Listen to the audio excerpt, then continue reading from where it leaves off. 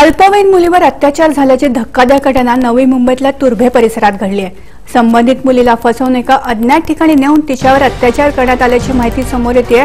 या प्रकरणी आरोपीला सानपाडा पोलिसांनी अटक केली आहे।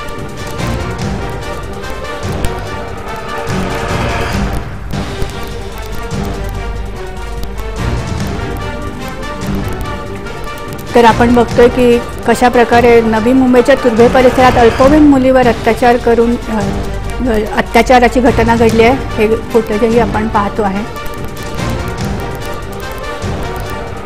मुलीला फसवून अज्ञात ठिकाणी नेऊन तिच्यावर बलात्कार केल्याची धक्कादायक घटना घडली आहे। मुली अजूनही सुरक्षित नाही आहेत। हे प्रकार हे वारंवार अशा घटनांमधून समोर येत आहेत।